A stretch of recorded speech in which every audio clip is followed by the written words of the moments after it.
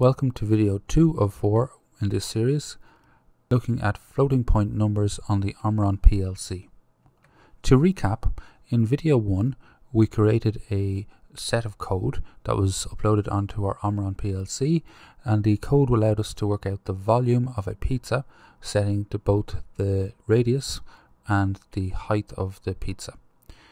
In this tutorial we're going to concentrate on configuring the interface that will allow us to set these values dynamically and display the answer to the user. In tutorial 3 we will set up a high-speed timer in order to control a stepper motor and output the correct amount of dough, in this case based on the volume. The stepper motor will output 1 centimeter cubed per rotation. Finally, in the fourth part, we'll look at how we can use multiple screens in order to inform the user when the stepper motor has completed its cycles and has actually outputted the dough required, and we'll let the user set new values for the next pizza. Okay, so let's get started. The first thing we're going to do is quickly review our PLC code. So within CX Programmer we had 1, 2, 3, 4, 5 variables: the pizza radius, the height, the radius squared, the volume, and our constant, which was pi. And in our section we had one variable which we were setting on the first cycle, which was pi. We took the pizza size, we multiplied it by itself to get a squared value. We then multiplied the square value by the height, and we put the output of that into volume. We then multiplied the volume by pi, and we outputted it back into the same value for volume in order to get our final answer. So the first thing we're going to do to set up the HMI is open up CX Designer.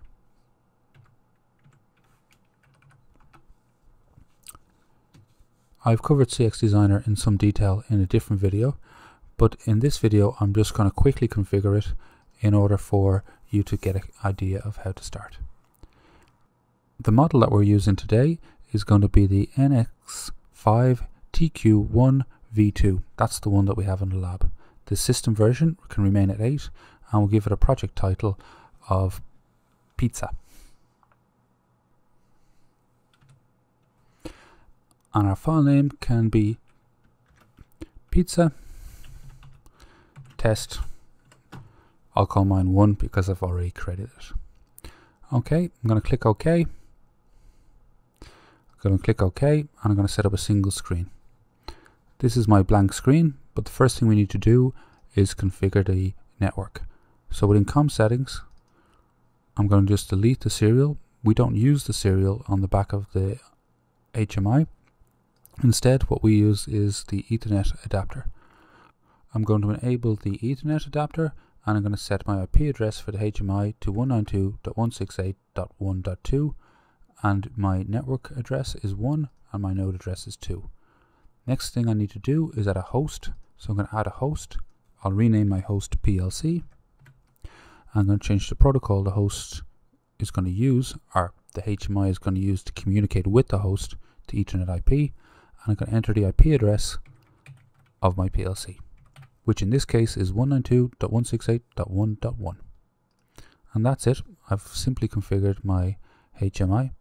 The next thing I need to do is go back into my CX Programmer, go to my symbols, and I'm going to select the symbols I want to edit. So I need to edit the radius, the height, and I'm also going to bring across the volume, even though the volume is an output. I'm going to take the 3 of them, and I'm going to Control C.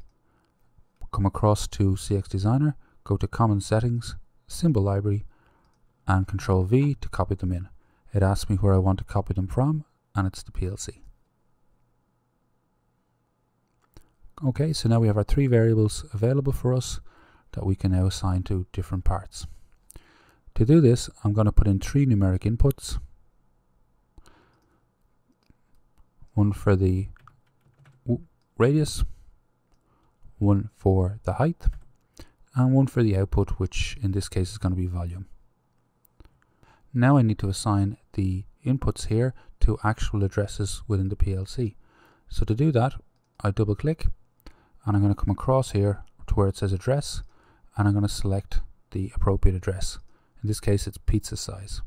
Click OK. I also need to configure the actual input type as a real number, and it's going to have 2 decimal places.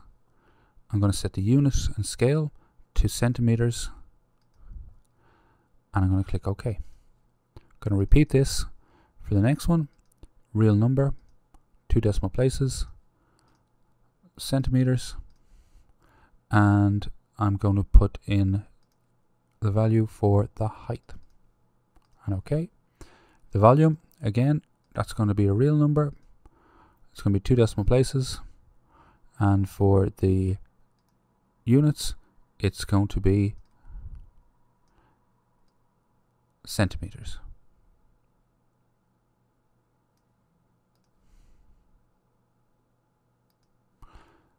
And the PLC value for the volume is this. So now set up. So I need to add one last thing, and that's a push button. I'm just going to add one simple push button that will allow me to calculate the next value.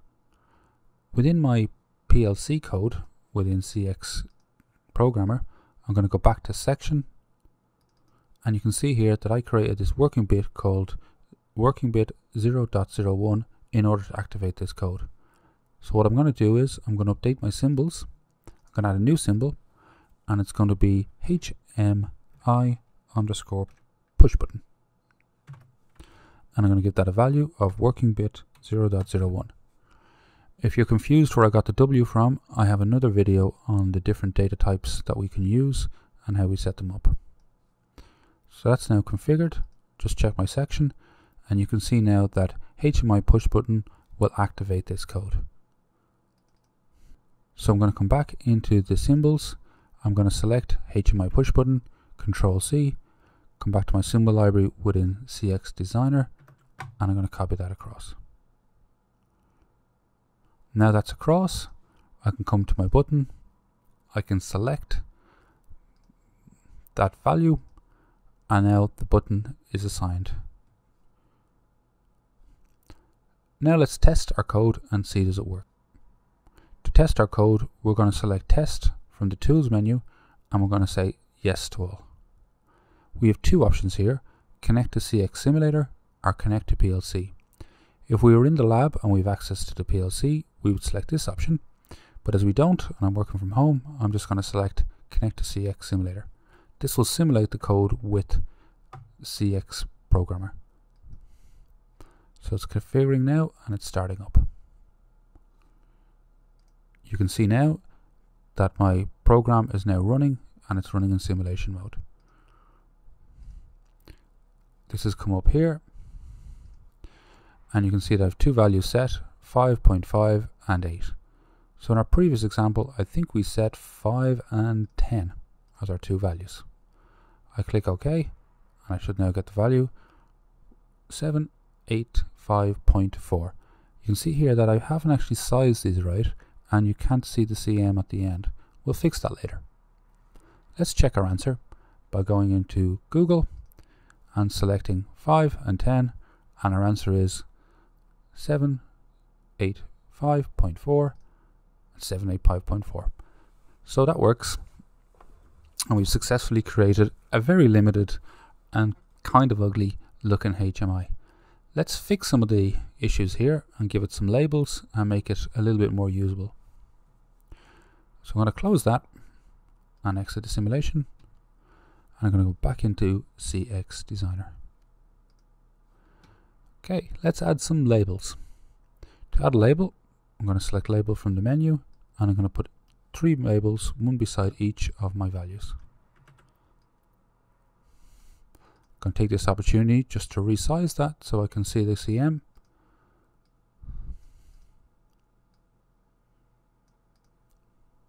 And connect and line up my labels. So my first label is going to be the radius.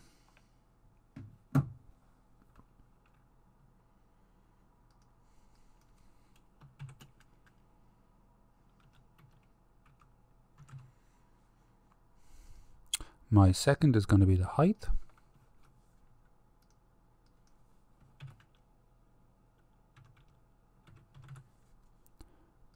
and my third is going to be the volume.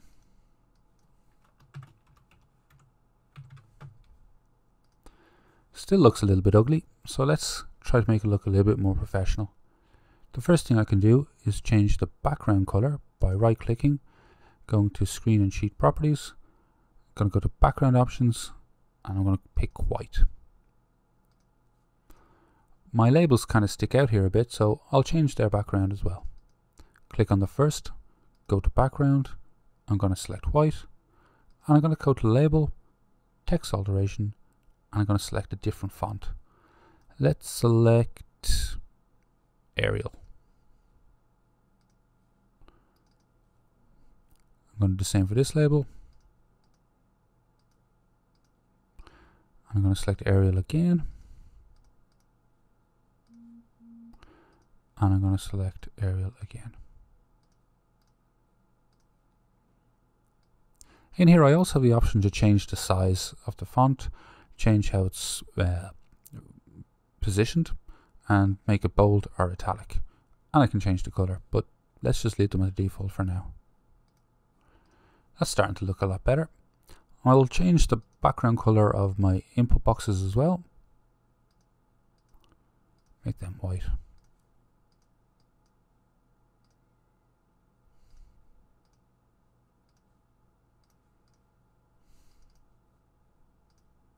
Okay, so that's my three background colors changed. I should also add a label onto my push button. So I'll double click on the push button, go to labels, and I'll just add a label, Go. Not a very good label for a HMI, but it will do for this demonstration. Take the volume here, which is at the moment set as an input, even though it's a value that's set by the PLC, and double click, go to control flags, and let's just disable that so people can't input new values. Let's run and let's test our code again. Simulate with CX Simulator. That's starting to look a lot better. Let's just change this and make it 10, enter and go.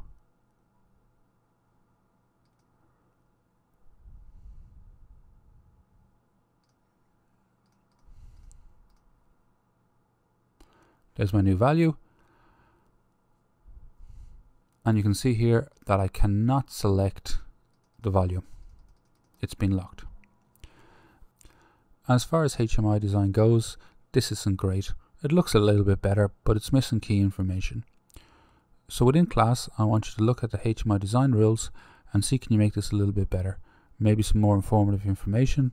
You might need a logo or a diagram to show the user what's actually happening. In the next tutorial, we'll move on and we'll have a look at using the high-speed timers in order to control the stepper motor.